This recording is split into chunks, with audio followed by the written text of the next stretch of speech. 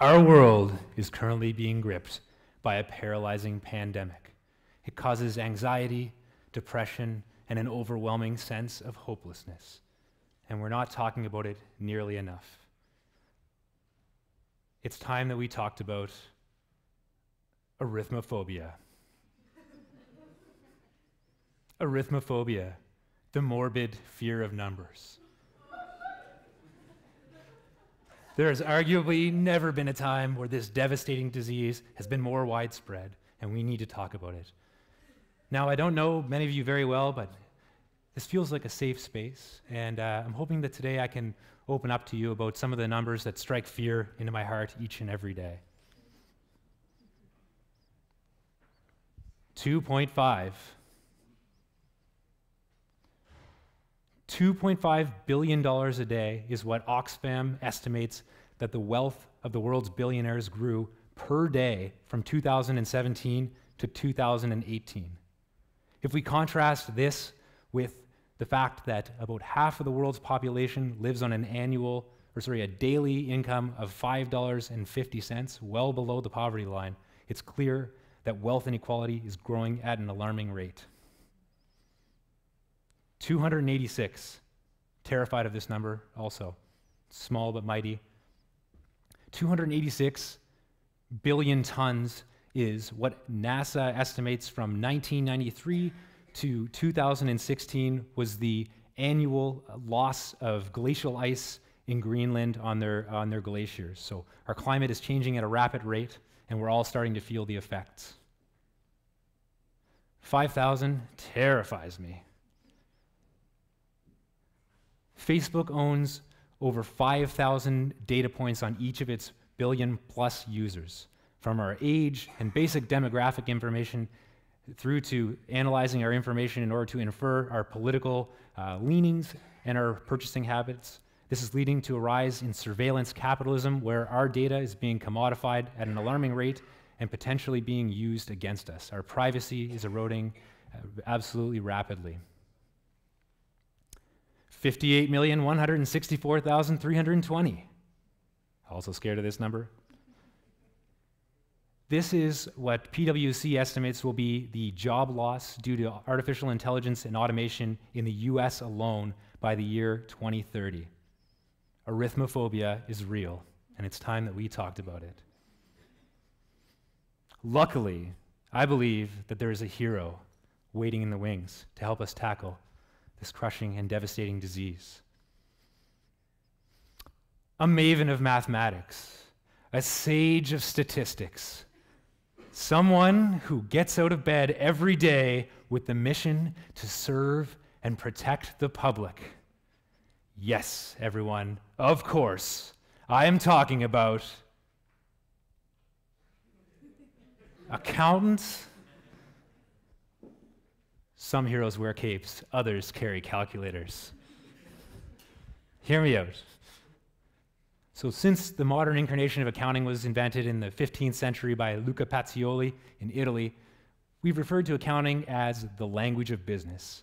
It helps us keep score. It tells us whether a company's making profit, what it owns, what it owes. It's the language that we use to measure business success. We're going to talk about a little bit more about this in a moment, but accounting actually has also important language implications on your love life. So, according to this German English dictionary produced by The Lonely Planet, if you're involved in a romantic pursuit by someone that maybe you're not interested in, don't worry, accounting can help. You're traveling, someone's expressing that they're enamored with you, and you want to kind of let them down gently, simply utter the phrase, "Before this goes any further, I must be upfront. I'm an accountant."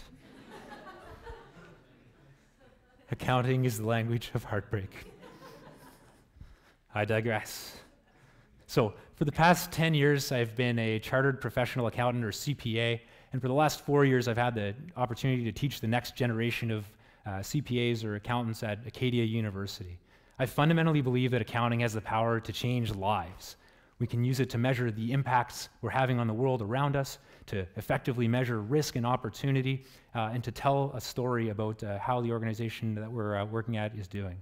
For better or worse, the rules and the language we use around accounting fundamentally shape our society. With that said, I'm deeply concerned that if accounting is the language of business, we're not telling the whole story. Given the complex challenges that we face as a society, I see a deep divide between the language that we're using to illustrate business success and the complex challenges that we face, such as climate change or wealth inequality. So today I'd like to break down some of that language barrier and propose some steps that we can take to immerse ourselves in a new language. So first exhibit, revenue minus expenses equals profit. This is probably the first thing you learn when you walk into an accounting class. It's the basis of the income statement. What we earn less what we burn is what's left over, and we want to maximize that bottom line, that profit line item. Might call it net income, and our objective is to maximize shareholder wealth through generating profit. This is drilled into our heads from day one if we're going through a modern business education. Okay. Exhibit number 2, the fundamental accounting equation. Assets equal liabilities plus equity. If you were going to get one accounting tattoo, this is the one. Assets equal liabilities plus equity. I haven't been able to convince any of my students to take me up on that yet, but who knows. So this is important. It tells us that what we own as an organization is equal to what we owe and what we get to keep. What isn't being told in this conversation or in this language or equation is that all the entity really cares about is itself. It's focused on a single entity, and it doesn't much care for the positive or negative externalities it's causing in the community or the globe around it. So accounting can be selfish. And the third relic I'd like to point out, created in 1937 to the ultimate measure of an economy or country's success that we still rely on today, GDP or gross domestic product.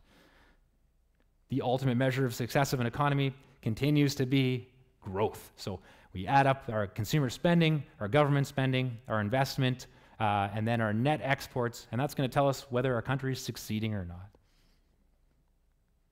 We're addicted to economic growth and have a tough time breaking out of the past. I can think of a few other things that have changed since 1937.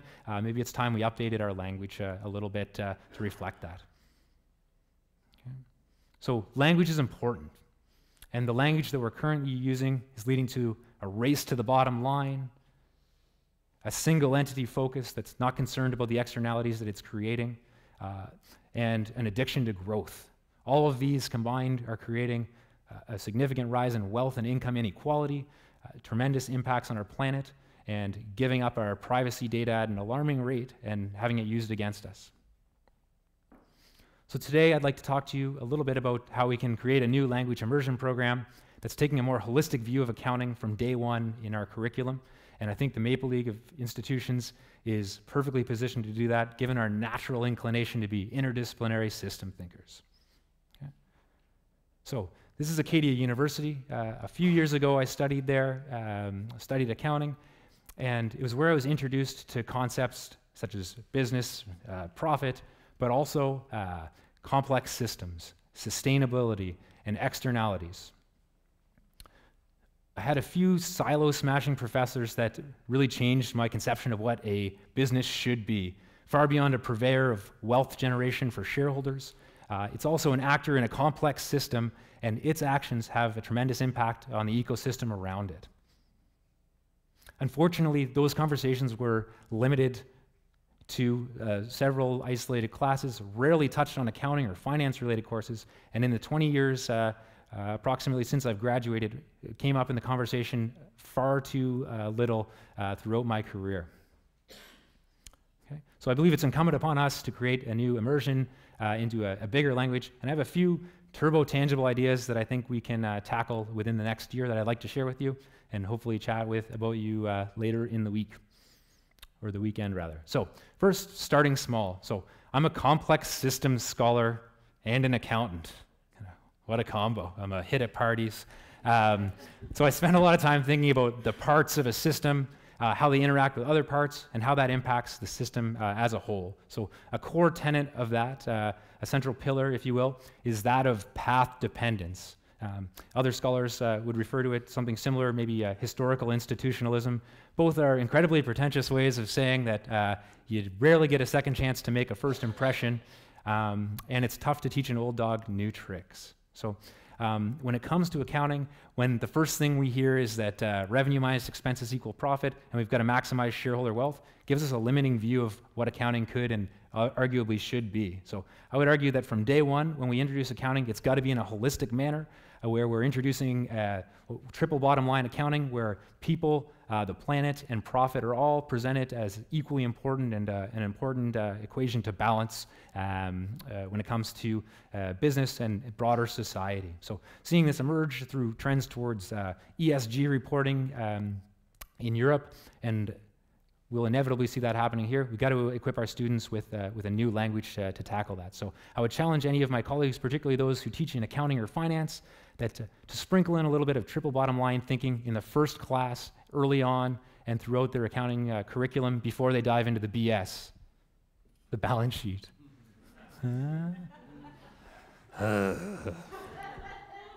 Okay, second, thank you for that. So second, thinking a little bit bigger.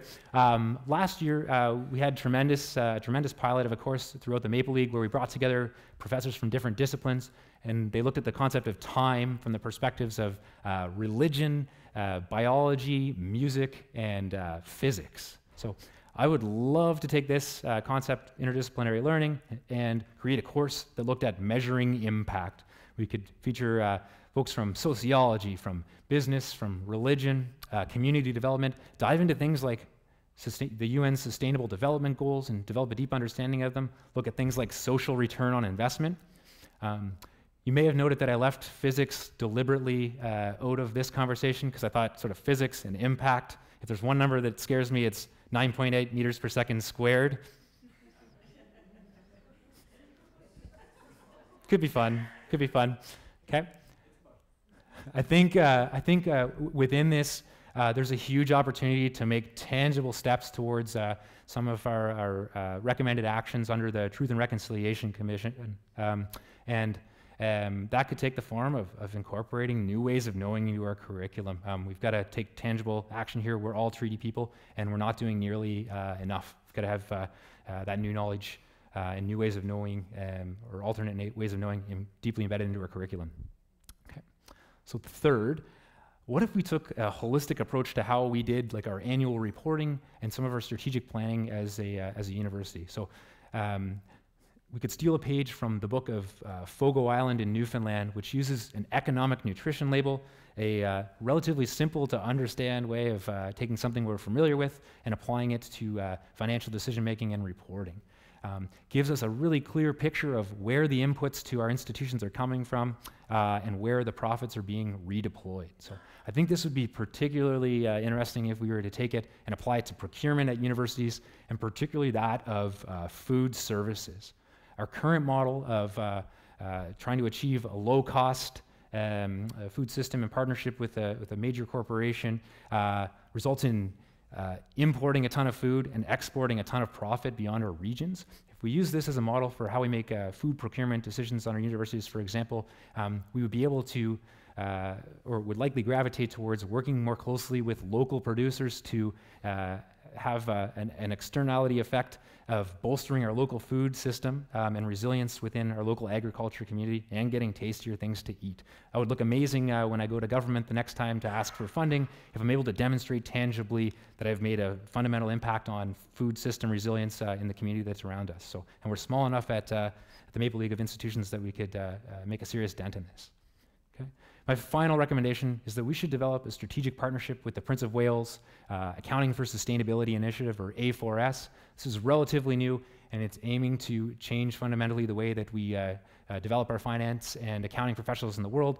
From day one, teaching them to incorporate themes of social and environmental risk management, and accounting into how we present financial information. So as a small school, it's interdisciplinary in nature. This could be a key differentiator at an early stage in a project that I think is going to change the accounting world.